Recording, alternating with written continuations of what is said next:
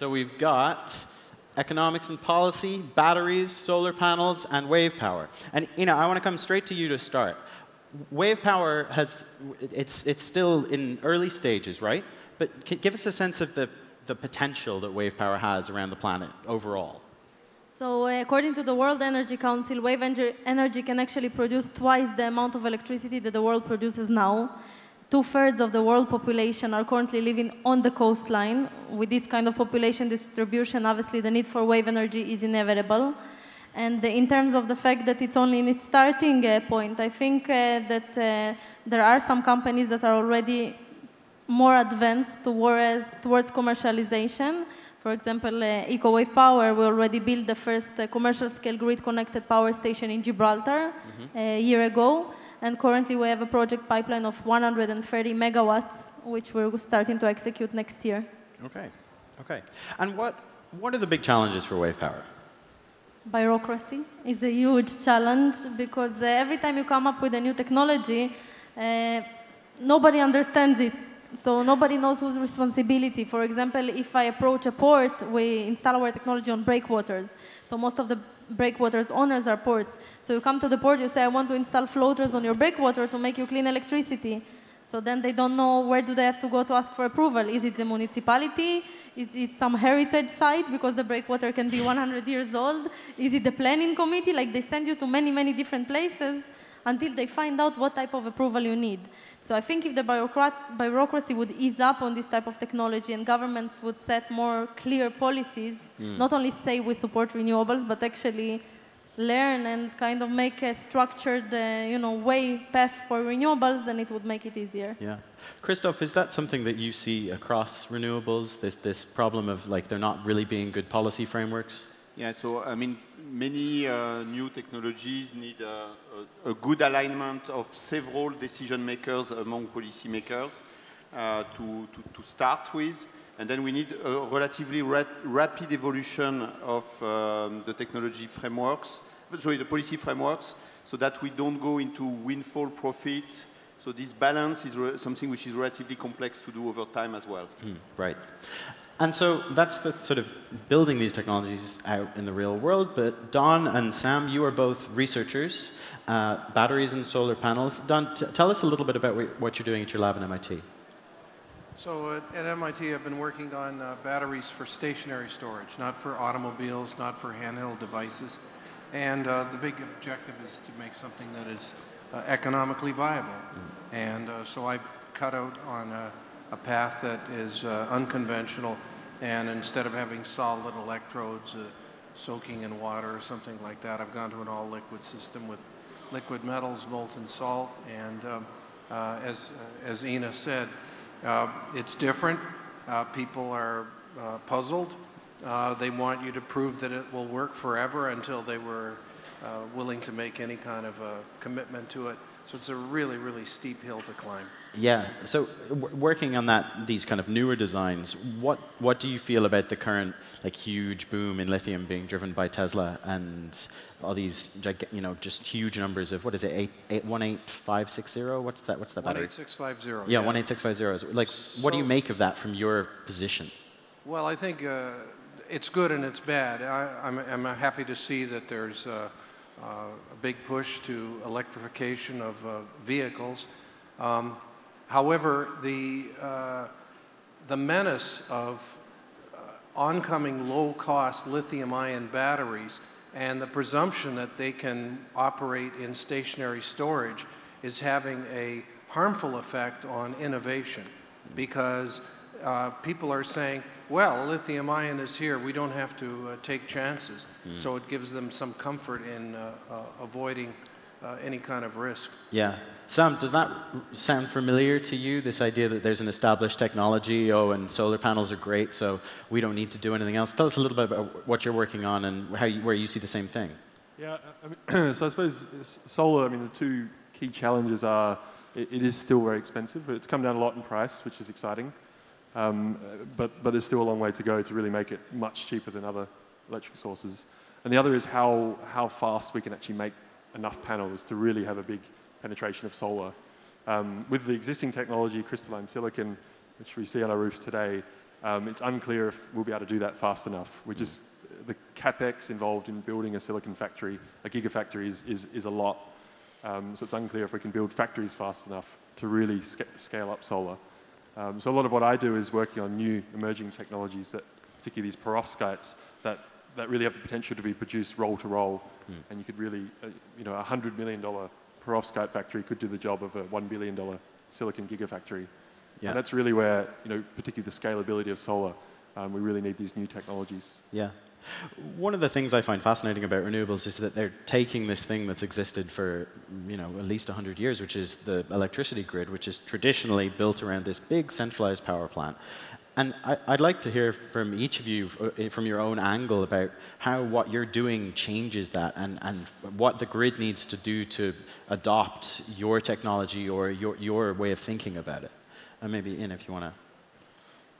I think first of all, again, most of the grids, they have substations, and these substations are meant to receive additional electricity sources. So I don't think that the development of renewables is something that prevents it. I think, first of all, probably we need to motivate somehow the electric company and the electric utilities to connect renewable energy to the grid, because actually for them it's just like, I see the Israeli electric company, for them to connect somebody to the grid is just a headache. They don't receive extra money, they don't receive extra hours, they just need to go and take care of something additional, which they don't like. So we definitely need to motivate them. Other than that, I think it's important to adopt many renewable energies to go into the same substation, because what happens, like, let's assume solar energy, in the morning you can have 50 megawatts and in the night 0. So this kind of big blow to the grid is something that is very negative for the grid. It doesn't like to go from 0 to 50. So what we need to do is to make sure that we combine both wave, wind, tidal, solar, all the types of electricity. So when there's wind, they get some sort of electricity from it. When there's wind and wave and solar, all of them produce together. And then the grid would be much more, treated much more gently than going from 0 to a big amount. Yeah. I mean, that wind, wave, and solar picture, it sounds like the right thing, a mix. There's no one silver bullet renewable technology that's going to solve everything. But how do you actually do that, Christophe? There are challenges in plugging all those varieties of sources into the grid with their different variability patterns. And, what challenges do we face when we try and do that? So to me, I think my neighbor has part of the answer. We will have technologies that are going down in cost very rapidly, which are competitive when there is wind or when there is sun or when there will be enough waves, but not all the time. And if we harvest that, we will need to find a way to store it. So I think, integrating some storage solution at different levels, so at the level of the consumers when we have decentralized energy, but also at the grid level is something which is important. And that's why I'm a strong believer in static batteries. I think we will need those, and I agree with you that lithium-ion is probably not the right solution for static batteries. It may not be enough. We may need some other storage solution, transforming huge amounts of power into some kind of fuel, which can be hydrogen, which can be gas, which can be liquid fuel. But we will need probably something more, because if we have on the same place lots of renewable in feed, when there will be lots of wind or lots of waves or lots of sun, the network as they are today, they will burn. Yeah. Why is it done? Why can't we just plug a Tesla Powerwall into every house in suburbia and run some clever software across the whole thing and job done? Why can't we do that? Well, the lithium-ion battery was invented to power handheld devices, and it does it very well. When you go to these large capacity batteries, they have thousands of cells in them in close proximity, and lithium-ion does not take well to handling high currents. The high currents will cause a temperature rise, which can pose a threat in terms of safety, and so on. So it's what works at the scale of your mobile phone doesn't work at the scale of, say, a 10-meter shipping container. So it's not the same. And then also the rate of current, when you talk about large swings in power, and we want to level those swings by putting them into batteries, there are severe limits on how much current you can put across a lithium-ion battery without, again, causing damage to the electrodes or causing the electrolyte to burst into flame. So that means that, you know, we need to balance, and we've got to use every trick available to us to capture that energy. Either that, or we just don't take the energy. If supply exceeds demand, I mean, there are wind turbines in Alaska that 90% of the time are not turning because the supply exceeds the demand, so they change the position of the blade and the wind blows and nothing turns. It's really a challenge. Yeah.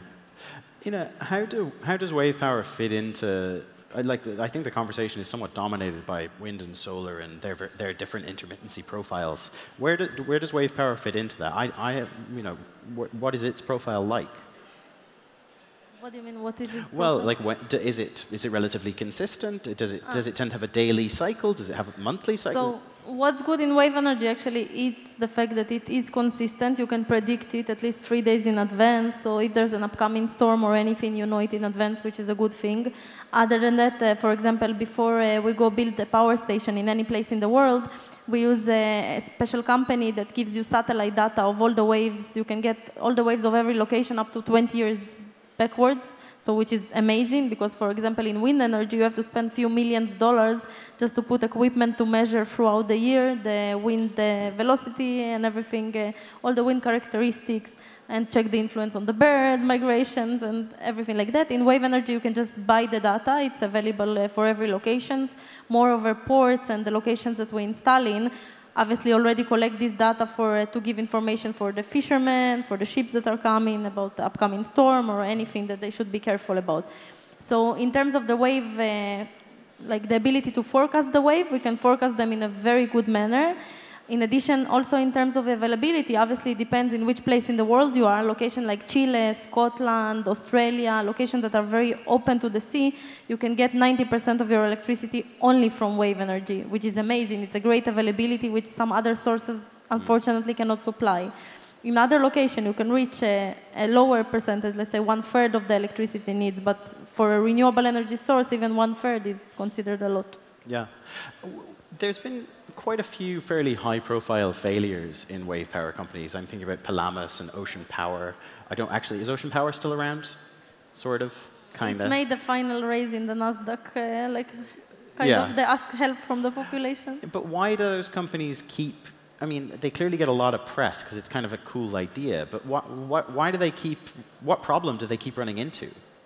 First of all, I think wave energy as a whole has negative reputation based on 4 different issues. The first one is the price of the systems. 99% of our competitors decided to go offshore. Offshore means 4 or 5 kilometers into the sea. When you're building so far, you need ships, you need divers to install it, you need underwater cables, underwater electricity transmission. It can reach to billions of dollars in construction of a power station that can supply electricity for, I don't know, 1,000 households. It doesn't make sense. You would never receive return on investment, so obviously that's not good. So that's one problem, the price. The second problem is reliability. Pelamis, for example, one of their machines broke down after 3 days of operation on the coast of Portugal. Obviously, that wasn't a celebration for wave energy. Everybody invested hundreds of millions, and it just, crashed. So the reliability factor is something that people find scary. Like, for example, the sun, I don't know, it wouldn't suddenly stop shining. But with wave energy, there are storms, especially in the offshore. You can get even waves of 20 meters. Obviously, you can't save stationary equipment. No ship in its right mind would go inside the storm to save the equipment. They would more likely to save their own lives. So the reliability was a problem, all the breakages. Other than that, environmentalists, instead of supporting wave energy, were objecting it because it's new presence on the ocean floor. So the fish get tangled in the lines and all that. And the fourth problem is that no insurance company agreed to insure wave energy. When you don't have insurance, let's say I'm offering you the best house in the world, but you know that once a year you have an earthquake and no insurance company would pay, you wouldn't take it, even for free. It was too bad for the furniture that you put there. That would be ruined on a yearly basis. So that's something that our company actually try to fix and is fixing is the bad reputation. Is we came up with a product that is only to a niche market. It's existent breakwaters and structures, no ships, no divers. We just moor it with cranes. Only 10% of the system is located in the ocean, in the sea, whereas 90% is on land, so you can use a lot of off-the-shelf equipment. Insurance company gave us 100% insurance, including against storm. The environmentalists are happy because it's man-made structure. They hate them. So we say, okay, we turn something that you hate into something that actually makes electricity. So I think by going by that simple, keep it easy and simple approach, like the KISS approach, is something that would give wave energy an additional boost and would make create the commercialization. I think that all the companies that went to spend hundreds of billions of dollars to develop offshore difficult technologies should maybe make a recalculation and kind of go into a simpler way, although their efforts haven't been unnoticed. We definitely learn a lot from them, and we appreciate the hard work that they did, but we need to simplify it. Well, very nice. Thank you. Sam, it clearly matters how you deploy these technologies. And, you know, the way what Ines just described, it rings a lot of bells for lots of different renewable technologies. Are the kind of cells that you're working on in Cambridge, are they going to have similar kinds of possibilities in terms of where and how you deploy them in a different way from current, giant solar fields in the middle of the desert? Well, I suppose one of the things that we can do that, you know, in most silicon panels you see are bulky and heavy. One of the things that something you can print roll-to-roll could do is to produce a very lightweight panel that you could, or flexible panel that you could roll out like a tarp. And actually there's an estimate of about 40% of commercial rooftops in the US can't actually take the weight of silicon solar panels. So there's a huge market there and surface area that solar can't actually currently access. So I think some of these new applications and also in the developing world, of course, there's lots of roofs that can't take the weight of crystalline silicon panels. So I think there is, you know, a paradigm shift in deployment. Also potentially lowering a lot of the costs of transport. If you have a roll of these sheets, you could transport them a lot easier, a lot more cheaply. Also into the developing world where it's harder to get, you know, these panels into. Yeah. And how close are we to actually commercial? I mean, I think there have been a couple already, but there are huge numbers of solar panels being installed all over the planet. But how close are we to this sort of new kind of material being rolled out and used? Yeah, so these perovskites, actually, the first application is going to be putting them on top of silicon panels. Okay. So on top of the existing technology and actually boosting what we have today. So there's actually a company, Oxford Photovoltaics, doing that, and they're looking to have a product at the end of next year. So it's very, very soon. And if you think about, you know, the first activities in these perovskites really started in 2012. That's 5 to 6 years to have a product. That's very, very quick. Some of these flexible roll-to-roll applications are probably still another 5 years on top of that away. How much extra do you get when you put a layer of perovskite on top of silicon? What efficiency can you get? So silicon is now at 26%. The limit for any single panel is about 30%. And that's a theoretical limit. It's probably going to be a bit lower than that. But with the perovskite booster, you can get just over 30%. Okay, so that's quite a big deal when you've already spent the money to buy the land and get all that stuff sorted out. You can just get this free extra. Exactly. Yeah. Every little bit of efficiency gain just brings down the overall cost of the system. Yeah. So So Don, we're going to have big power plants out at sea generating large amounts of power, more and more solar power. Where do you envision your kinds of batteries being deployed? Like, what's the topology of your deployment network look like? Well, they could go pretty much anywhere. They could go at the substation, but they can also go right where the demand center is. So, for example, in London, you could put them in the basements of skyscrapers, and during the wee hours of the morning when the demand is low, you could take electricity off the conventional grid and store it, and then in the middle of the day pull it out of the basement. The individual homeowner, of course, would benefit from having storage in the home connected to whether it's wind or solar. So there are many different locations where this can be deployed, and we've never thought about it because it was never an option. It doesn't have to be, well, if you've got a gigantic generator facility well, then you need to put next to that a gigantic battery. You can put the batteries closest to their consumption point. Right. Although as we were discussing backstage, you do have scenarios with like offshore wind farms where they are creating so much power at night that the demand isn't even there to put it on the grid. So there might be some scenarios where you would need to catch some energy closer to its source. Or is that right? Am I thinking about that right?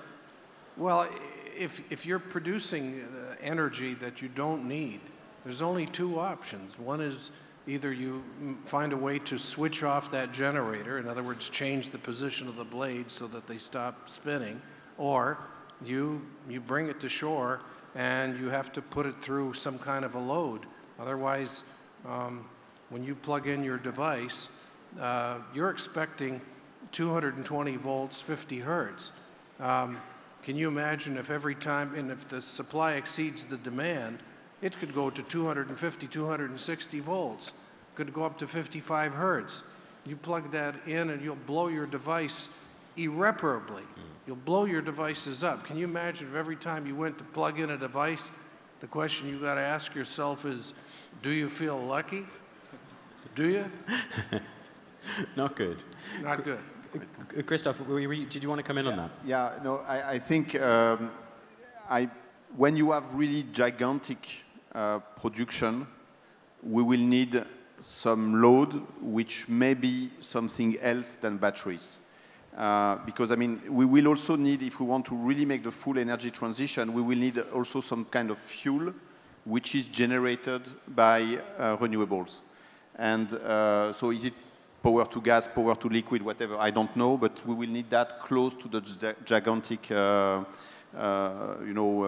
wind farms, offshore wind farms, or the like. I think the use of batteries closer to customers or at the grid level is also important. We will need both. It's not either or. We will need both for sure. I think it raises a question of, do we go for a system which will be individually optimized by the people who will be able to invest first in those new technologies, or do we want to are we going to more towards a collective optimum? And that's a relatively complex question. I mean, it's a question of public policy. It's even a societal question. It's faster to go for individual optimum if I have the means today. I can invest already in solar panels and my static batteries and have a business case for that in some regions of the world already today. I could even consider disconnecting from the grid and stopping paying for the network. The payback will be long, so I need to be able to carry this upfront investment and to invest in that. But then at one point, the system will not be optimized as a whole. So that's really a question of, do we go to individual optimum faster or some kind of collective optimization where we are able to pool the flexibility of different customers to allow more and more renewable infeed into the system.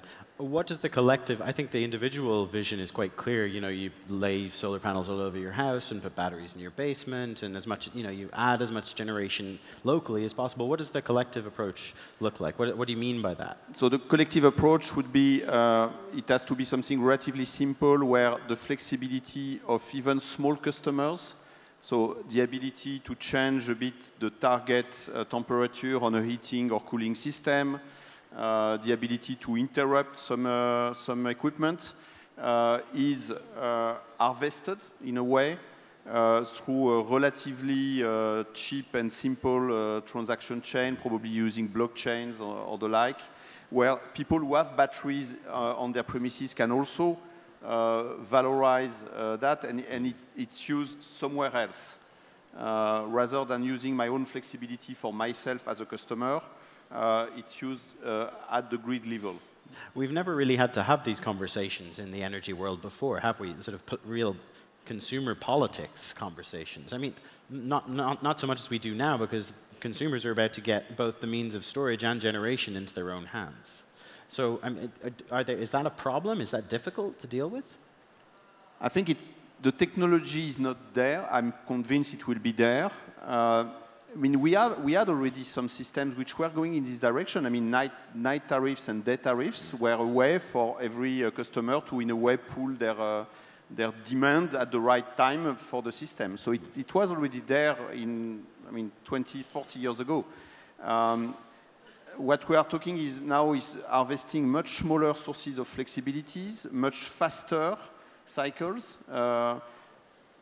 I think it's possible. The question is, can it be, do we have energy systems which are agile enough? Do we have distribution system operators which are rapid enough to implement those technologies to go to some kind of collective optimization rather than individual optimization by the ones who can invest? Got it. Let's talk about the sort of the bad boys of the energy world for a little bit, the fossil fuels and nuclear. I mean, there's a lot of positive momentum for all of the technologies we've been talking about. But when you sort of get down to it, most people seem to agree that I've talked to that we're going to need fossil fuels and, you know, depending on who you talk to, nuclear for a very, you know, a really long time to come. How do you all think about the role that fossil fuels have to play? Where do you see it being needed the longest and most critically? Well, I think in high power applications. I mean, I do not see in any future the notion that you're going to put an Airbus 380 into the sky on electric power. Yeah. I just don't see it. So you're going to have to reserve fossil fuel for the high power application. Now, granted, there may be a situation in which we can generate all of that fossil fuel out of biofuels and make them carbon neutral, but certainly that's something that we can't walk away from. But I have another thought, because let's think. And so the issue is not the fossil fuel, it's the emission of CO2.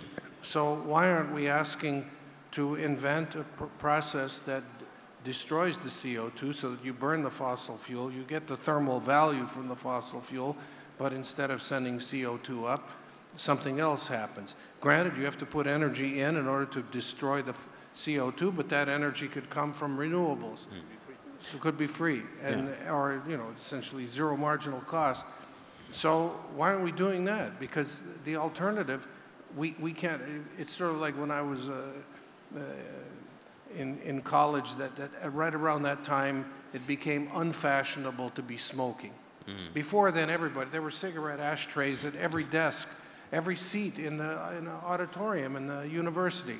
And then it became unfashionable. So the joke was, you can smoke, you just can't exhale.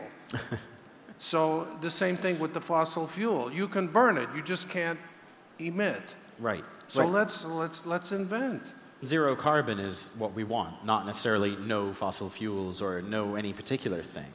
Sam, did you want to say anything on that? Yeah, I mean, certainly aviation is something like solar just can't provide. Yeah. Yeah, I mean, I think I had a point. I've now forgotten what I was going to say.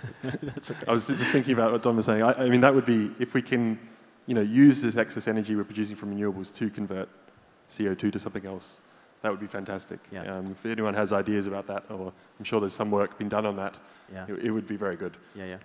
I mean, I'm sure I'll think of my point in a sec. Given the quantity of renewable resources we have on this planet, we could, I think, go for a completely renewable energy system, even for heavy transport with hydrogen or whatever. The big question is, we don't have the time to wait for those technologies to be there. If you look at all the climate scientists' consensus about the speed at which we need to reduce our emissions, I mean, we cannot wait for another 2 decades before we start to really reduce the emissions on this planet. So we need to go fast with what we have, and the concern I have is that in the short term, fossil fuels are there, and especially in emerging markets. I mean, most of us are from very rich countries. We have the resources to invest in the energy transition. And if you see the progresses that have been done in the rich countries in energy transition, I mean, it's impressive. We have lots on this planet of countries where governments are struggling to ensure good health care, good nutrition for all the population. The burden of energy transition for them, going out of fossil fuels and replacing by renewable, is huge.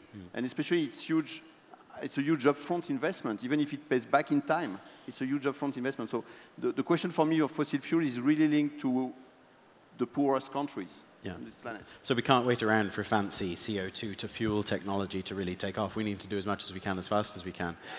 Ina, how do you look at this problem? Where do you try to sell your product? Like, do you have target markets, or is it just anywhere with a coastline? About that problem that you talked before, I just wanted to add that I think the main problem of renewables is the fact that renewables are perceived by the whole population as something great. Everybody wants it, but it's not perceived as reliable.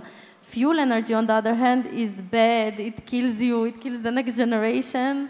But it is reliable. So people are preferring to stick with something that they know and they're familiar. So I think that as soon as renewable energy, which will prove their reliability, which means like there would be an appropriate mix of technologies that could provide 90 or even 100% of the needs, then the move of the government, of the electric companies, of everybody would be faster. And what was about wave energy? Sorry. Oh, well, I was just wondering whether your product is suitable for developing markets. Was basically what I was wondering. Like, I wonder where wave power fits in there, because it's traditionally quite expensive, but it sounds like yours is less expensive. So I was just wondering. So our at the moment is $1 million per 1 megawatt, which is equivalent to solar, which is cheaper than wind. So we don't expect the developing countries to pay for it. We usually fund the power stations ourselves. What happened is we built a power station in a BOT, build, own, transfer kind of mode.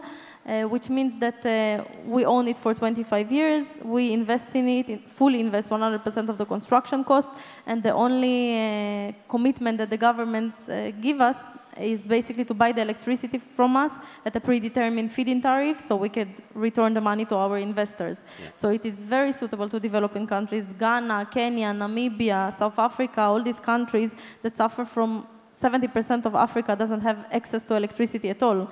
So to cover part of their coastlines with wave energy could be the solution for them. Yeah. Well, that brings us on to a really interesting question, which is that one of the big differences with all renewable power sources is that there's no fuel, and there's no fuel price to go up and down. And what this means is that all the cost is in an installation, right? I mean, the large majority of it. Do we need different kinds of energy markets even to start pricing these things in a different way? I've heard stories about energy being priced in the same way as broadband, that you just pay for access at a certain tier, and it's a flat rate for everybody, which is going to be a very weird world when we're all used to paying, for how much we use our washing machines. Is this something you've looked at, Christophe? Yeah, I mean, again, in a world where we would be able to optimize a bit collectively, we would need some kind of flat fee like you are describing. Or at least a fee for capacity, or pay for flexibility rather than the commodity. It's true that we will need to make a massive transition in our market design. Today, most of the power markets are by electrons, so by kilowatt hour. We invested in a lot of wind farms or solar panels with feed-in tariffs where we guarantee some return for these investments.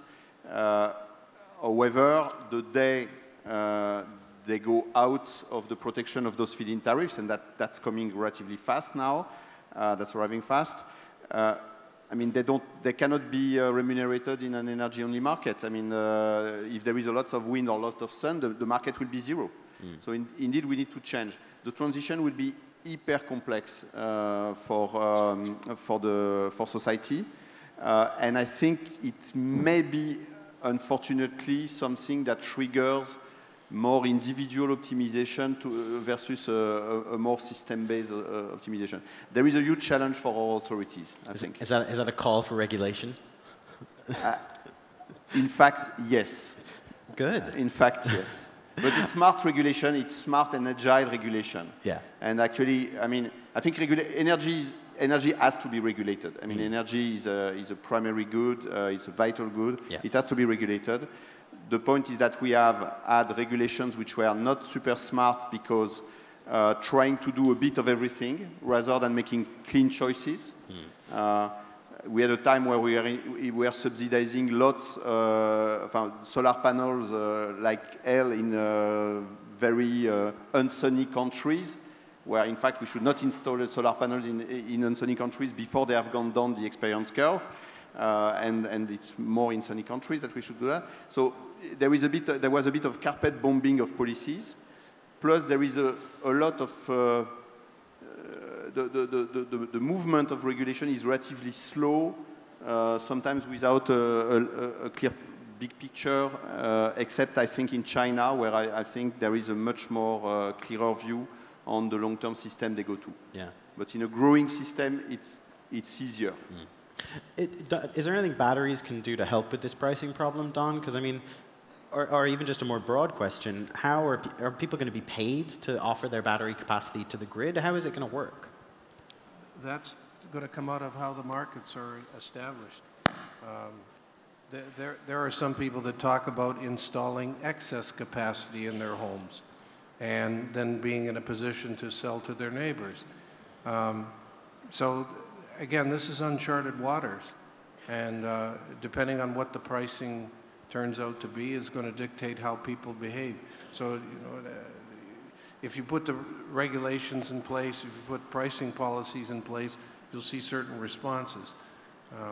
But people need to know what they are, and they have to be in place for a long time. Otherwise, people make plans, and then the policies change, and it leads to it'll actually have a quenching effect, because then everybody else who was thinking about adopting something greener is going to say, I don't want to get burned like my neighbor. So it's really uncharted waters. How do you think that particularly California is the one I know best, is sort of making some steps to incentivize the building of a lot of storage, including like huge pumped air storage in caverns and things like that. Do you think that do you know of any sort of regulatory regimes that are doing well or badly? Would you point to any good examples of how to do this? I think some of those are ill-advised. I think they have the best of intentions. I think the polite term of art is a demonstration facility. Okay?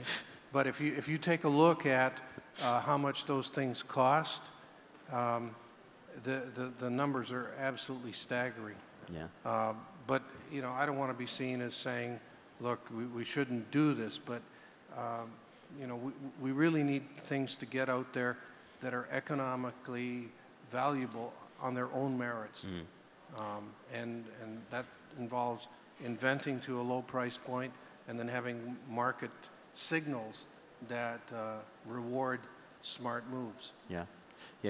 Is there a regulatory angle to solar panel production that you're aware of, Sam? Like, I understand most of it's happening in China at this point, but is that a problem? Are there ways to make that a little better for everyone? Yeah, a lot of the production is done in China at the moment. The price is coming down quite significantly from that. I suppose, just in general, one of the problems with solar is that a panel will last 30 years, and that's great on one hand, but people are reluctant to commit to buying that. And a lot of people maybe haven't bought solar because they might think there's another technology coming around the corner in 5 years' time that means they shouldn't buy it now. One potential way around that is sort of a subscription model, like this broadband type approach. Yeah. There is some precedent for that. Solar City in the US, for example, has a subscription-based solar panel type system. Ideally, a system would be such that you get the new technology as it comes out. So that sort of thing, to incentivize, I suppose, people to deploy solar and to put it on their roof, that sort of thing would help. Yeah. We're getting towards the end, and I want to talk about like the future and what you all think it should look like, what you'd like it to look like. One vision we were talking about back there was this idea that you have huge offshore wind farms, and there's so much free energy streaming off these things that it actually incentivizes the creation of new kinds of industry sort of at the tap. But what does a good energy future look like from your point of view, Ina? We would like, obviously, to see a lot of wave energy power stations. for everyone. everywhere. At least, obviously, not on Prime Beach, not in Miami Beach, but on all the breakwaters that are not being used. I think there's hundreds and thousands of kilometers of neglected breakwaters that nobody does anything from, so we can definitely provide significant amount of the world electricity only by using that. I think we see the way to go there is really seeing policies clear and very understandable pathways for renewables, how to go there. Because when you want to erect a coal power station or even an oil drilling rig, you know exactly what you have to do. That's not the case with renewables, so it's very difficult for us to build a lot, even if we build with our own money, when the process is not really clear of how to do it. And I think that's the main obstacle at the moment for renewables. Maybe also, as they said, the accumulation of the electricity, because a lot of the electricity is being produced in times that the population doesn't necessarily need it. The same like with wind, it's mostly produced early at night, early in the morning or late at night. So that's when the population either sleeps or didn't wake up yet. So that's not so good. But I don't think that you can say that you can just shut off the turbines like they do in some places, because there's private investors and banks behind these turbines. They want their money back. They don't care if you're using the electricity. They want everything that it produces, they want to be paid for. So I think there needs to be some solution. How do we use the electricity, but without damaging the investors that are actually investing in it? Governments are not investing too much. So there's a whole separate group that we need to protect. So I think somehow there should be a solution. Somewhere in the middle, between the investors, the governments, and the entrepreneurs, there should be like an agreement on how to work. Sure. A future where the investors get their money back. No. Listen, nobody invests today without asking what's very the important. why. It's very important. Sam, what about you? What is the solar? Are we talking carpeted solar panels everywhere? Solar panels on our shoes and our cars and just every? That's the dream. That's the dream. That's the dream. I mean, it really is storage, which is the crucial thing. I mean, we could have 100% solar. It'd be fantastic, but just at the moment, the grid would not allow it. In fact, beyond 30% at the moment, it now gets more expensive to install more solar. Yeah. So really, it's the storage, the batteries, whether it's converting storage in batteries or whether it's in a fuel. That's really, I think, one of the key breakthroughs that needs to come through. And then it changes how we think about energy. We really have it very cheap, very accessible, not just in developed world, but in developing world. And it really would very quickly change, a lot of people's lives. Mm. Don, is it going to happen? Are we going to get these sort of huge, big storage systems? Are you spinning out your stuff from MIT? Yes, but if we really want to see things that go the whole distance, if we really want to see things have a huge impact, I'm afraid we're just not making enough of investment in the research for radical innovation. To get back to your earlier question, this is one of the big negatives of the pervasiveness of lithium-ion. Mm-hmm. I think people have really stopped working on large-scale stationary storage because they think that, well, Powerwall, that's it. But if you take a look at the rate at which lithium-ion batteries lose their storage capacity, that's just not acceptable. So, but meanwhile, I mean, I don't know the situation here, but in the United States, large-scale funding of radical innovation in energy research is not going forward. No, ARPA-E is being gutted. Have you ever talked to Elon about this? I'm sure he'd listen. I have not. No. What do you think, Christophe? Sum it up for us. So, I mean, on the one hand, I'm relatively pessimistic because of climate. I should have gone the other way around here. For the climate, the problem is that the climate challenge that we have requires global, regulatory-led action very rapidly with huge amounts of investments. They will pay back in time, but I mean, it's huge amounts of money. And these amounts of money have to be spent for 2/3 of them in emerging markets. And so that's, I mean, I think it's a challenge. I don't see how we'll address that one. And I'm relatively anxious with that. On the other hand, I strongly believe in mankind ingenuity. And I think technologies will get us through in the end. The transition might be relatively difficult, but technology will get us through in the end. Okay, you can dream of a system where most of the small energy usage is purely renewable, with batteries managing the loads and demand response system managing the load, and the heavy, more heavy transport, for example, is done through fuels which have been manufactured with the excess energy from large-scale renewable systems. That can be a long-term view. There is also an important element. I mean, we'll get into the system where these new technologies will allow 1 billion people in this planet to have access to energy while they don't have today. So that's also part of the positive things I see with these new technologies. Yeah. So it's going to be a hard road, but we're going to get there. All right. It only remains to say thank you all very much for a really fascinating discussion. We're a few minutes over, but thanks to the audience for listening, and please join me in saying thank you to our speakers. Thank you.